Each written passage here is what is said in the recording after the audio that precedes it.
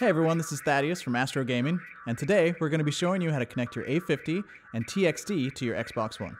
Here's what you'll need: an Xbox One stereo headset adapter, an Xbox One controller, the TXD, a USB power cable, an XBL controller cable, an optical cable, and your A50 headset.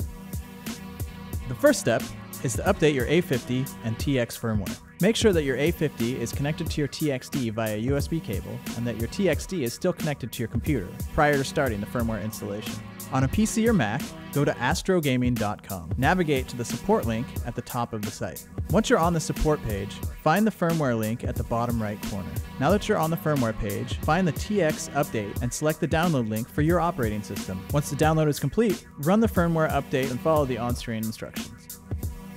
Once you've run the TXD firmware installation, you'll want to find the A50 firmware on the firmware update page. Once the download is complete, run the firmware update for the A50s and follow the on-screen instructions. Now that your A50s and the TXD is updated, it's time to connect your Xbox One. Take the mini USB cable and connect the mini USB end to the back of the TXD. Then, plug it into the back of the Xbox One. Plug in the optical cable to the back of the TXD. Then connect that to the optical port in the back of the Xbox One.